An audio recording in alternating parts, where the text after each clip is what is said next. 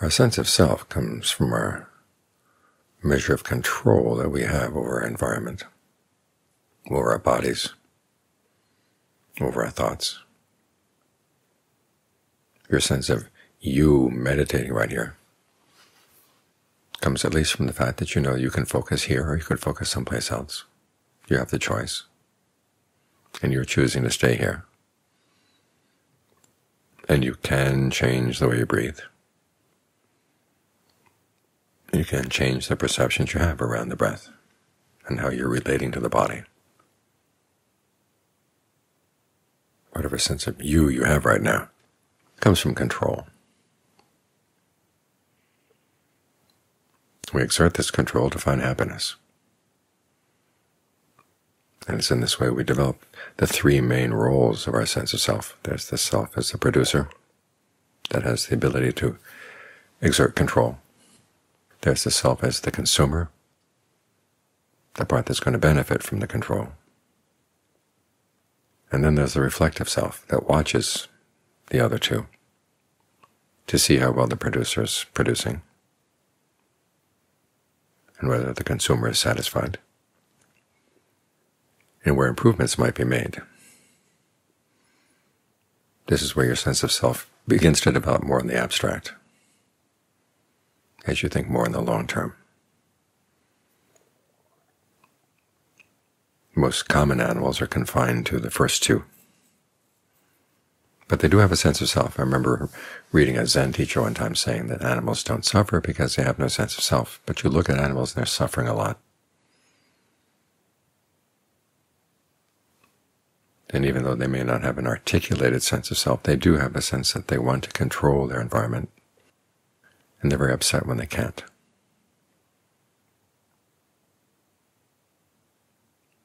I remember reading of a penguin researcher one time who was talking to a journalist. He was doing an experiment on penguins to see what kind of diet they had.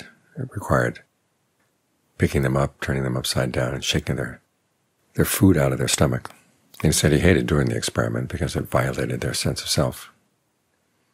The reporter thought that he was exaggerating, that he was getting a little crazy, being around penguins too much, reading too much into their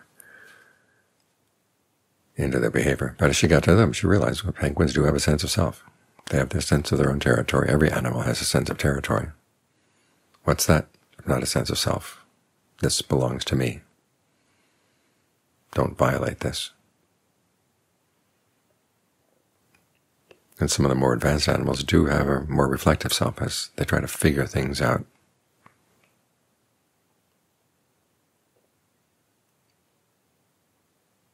So the sense of self is everywhere in beings.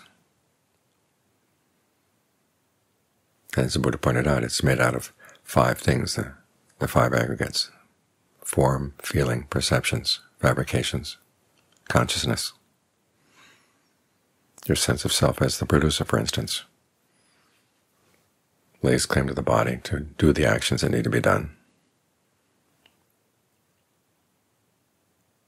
Notice how much pain is involved in doing whatever needs to be done. This is the self as a reflector is going to take note of this.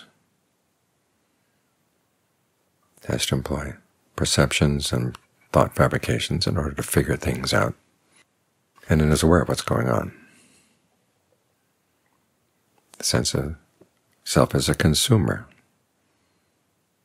may have the body being satisfied with the food that's found, very much identifies with the feelings of pleasure or pain, and will tend to fabricate a lot of thinking around pleasures and pains that you've had. This is where we may tend to exaggerate how wonderful something was, as a way of motivating the producer to produce more.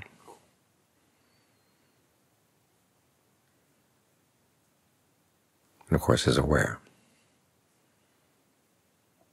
The reflective self may not identify so much with the body, but does employ a lot of thinking, perceiving, consciousness. As it figures out, is the producer doing well? Could it do better?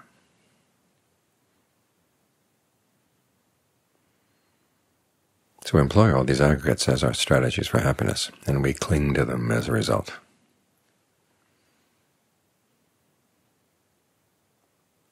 And because they're strategies for happiness, abstract arguments that say there is no self really have no force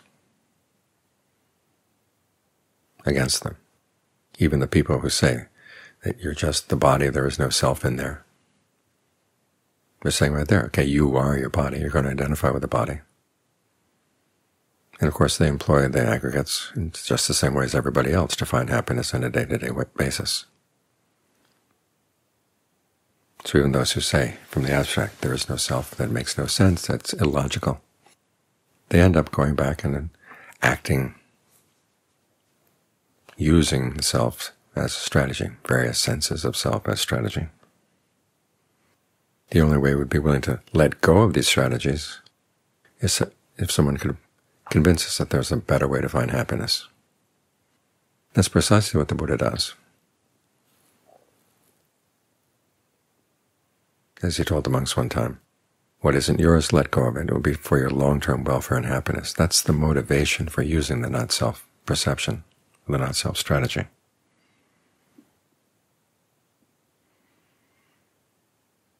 The Four Noble Truths are basically an explanation as to why you might want to let go of your sense of self. As the Buddha defines suffering, suffering is clinging.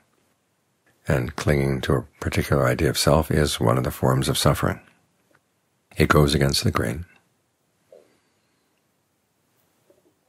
But depending on how reflective your reflective self has been, you'll be more or less inclined to listen to his arguments. This is one of the reasons why he gives the graduated discourse, to point out that even the best forms of happiness that can be found as you practice generosity, virtue, thinking of long-term happiness, and being in a position where you can gain long-term happiness for yourself, will have their drawbacks. Their degradation, he says. And when your reflective self agrees, that's when you're ready for the Four Noble Truths. And that teaching that goes against the grain, that clinging to a sense of self, is suffering. In the case of the five brethren, he taught them right view, made no mention of self, and got them to an experience of the Dhamma, where they actually saw the deathless, from accepting his teaching on right view. So they could see, yes, by letting go of the clinging, letting go of the craving, you do find a happiness that's a lot better than anything else you've had before. It was then that he taught them not self. Some people will say that when you gain stream entry, gain the Dhamma, that's when you see there is no self. But if that were the case, he wouldn't have had to teach them not self afterwards. He taught them not self afterwards because they needed to have right view, the teaching on not self, to make sense, and to have some strength against our deep-seated assumptions that it's through clinging to an idea of self that we're going to be able to find happiness.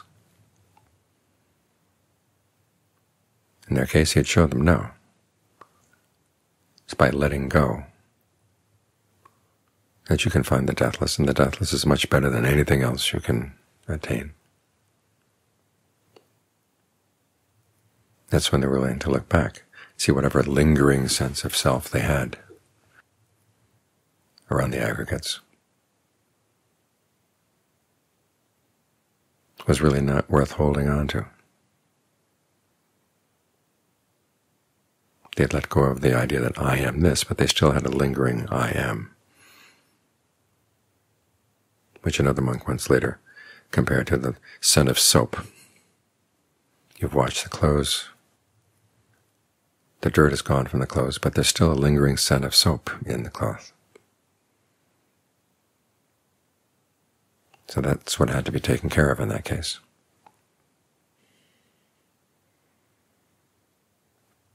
But the important point is that Buddha's teaching on not-self is not something that's simply a logical argument that would hold forth in any logical forum. where you can prove because of X, Y, and Z, therefore there is no self.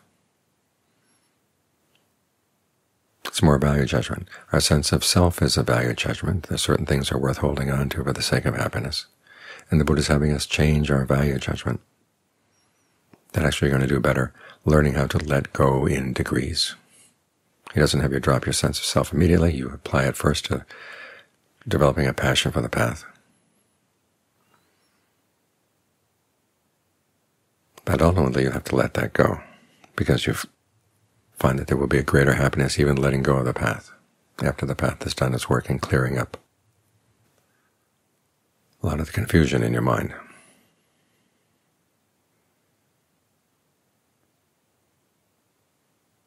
So it's only if you're willing to take the Buddha at his word that, yes, there is a better form of happiness that can be found by letting go, that suffering is clinging. It is caused by craving. It's not caused by things outside. It's not caused by your inability to find control over other people that you should try to control, which is the way most people approach it. You're suffering because so-and-so is out of your control, but you're going to do what you can to get them into your control. It's only when you accept the Buddha's analysis that how true happiness is found and what true suffering is, the not-self-teaching will make sense and will have power within the mind. So this is one of the reasons why the Buddha was so adamant about focusing on the negative side of worldly pleasures. It's to let people realize that what you're holding on to is suffering itself.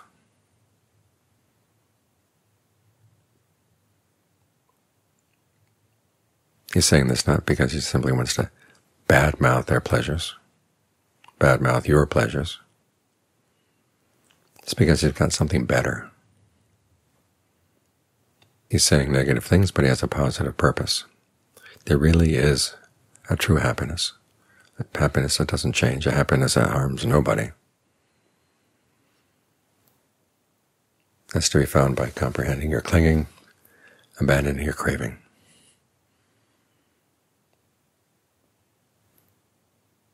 An important part of comprehending and abandoning is learning how to use that perception of not-self and apply it to all the different aggregates that make up yourself as a consumer, yourself as a producer, yourself as a reflecting agent.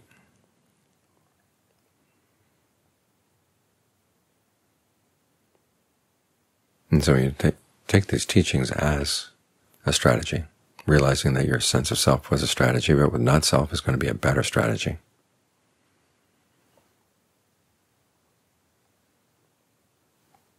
That's when you have a chance of finding what true happiness is. And that's what all these teachings are for. They're for the sake of happiness.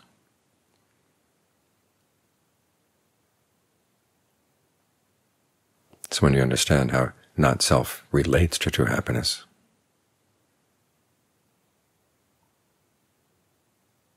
That's when you can really understand it and get the most out of it.